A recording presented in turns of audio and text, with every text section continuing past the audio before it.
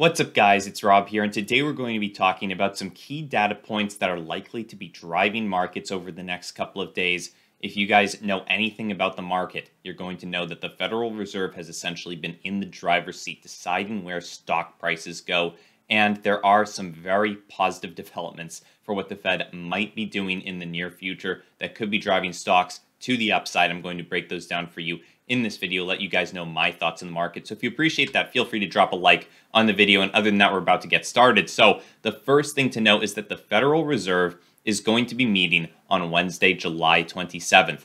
At this meeting, they're going to be deciding to raise interest rates. They'll most likely, at least analysts are expecting, they'll likely decide to raise rates by 0.75% to a rate of 2.5%. That's going to be the new Federal Reserve rate after this meeting, most likely. Now, that's already priced into the market. Analysts have been talking about this for a long time. After we saw the last inflation reading at 9.1%, it was almost doubtless that they were going to be doing this because they really want to combat inflation. That's been the name of the game for the Federal Reserve over the past couple of months. They've just been trying to combat inflation.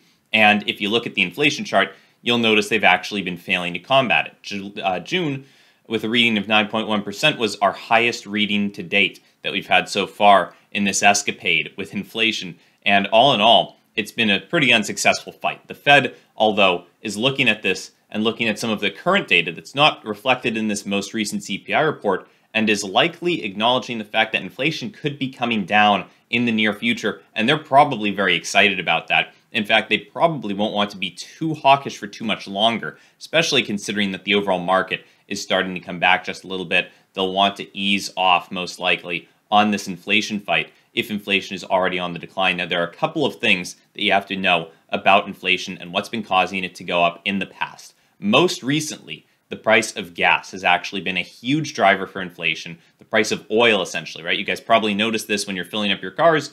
The price of gas has gone up dramatically. That's due to the conflict in Russia and Ukraine. And unfortunately, gas prices have been skyrocketing many months in a row. You can see the price of energy right here in the month of June up 7.5%.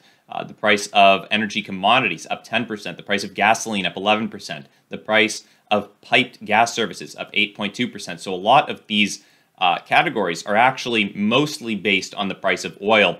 And fortunately enough, oil has actually been on the decline. In fact, over the past 3 months, this chart is tracking the past 3 months of oil prices. You can see not only have we been falling in the month of July, but just yesterday we actually hit 3-month lows on gas prices. And even today, we're pretty close to the 3-month lows. We're up a little bit today, but gas prices, or at least oil prices, are below $100 per barrel. They've been there somewhat steadily for the past couple of days, and hopefully they won't return to above $100 a barrel for a long time. But this is certainly helping out with the fight against inflation, the fact that oil prices are on the move down. Now, it's not just been oil. You can also see that food has been a big category that's been driving up prices, not just in the CPI data, but for actual people at their houses. They've been having to pay a lot more for food, up 1% in the month of June. Fortunately, food as well. If you look at wheat, over the past 30 days, the past month, the price of wheat has been falling pretty dramatically. A lot of the price increases that we saw in food and in wheat especially were due to the conflict in Russia and Ukraine. Those actually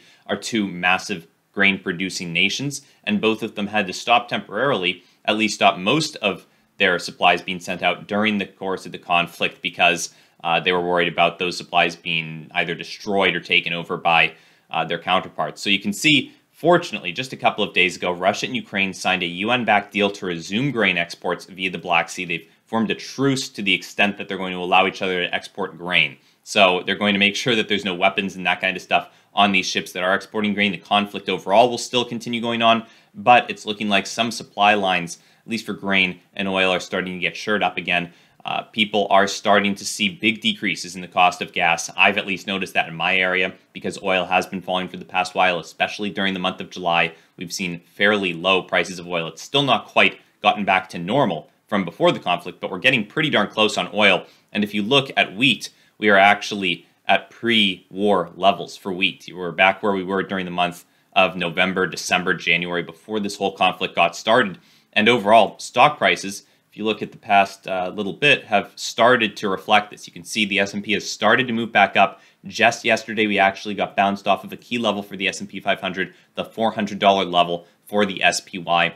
And, that's just a psychological resistance. Hopefully, over the next couple of days, we'll be able to conquer that and move back above it. And we'll hopefully be able to get back up there and start seeing stock prices appreciate. It looks like it's already begun. Hopefully, the Fed is also taking note of these big categories, mainly oil and grain/food, that have started moving down in price. Hopefully, inflation will follow suit. There's no real good reason why it shouldn't, unless other categories start to take over. Maybe apparel or something weird like that could start to skyrocket for whatever reason. Hopefully, that won't be the case, though.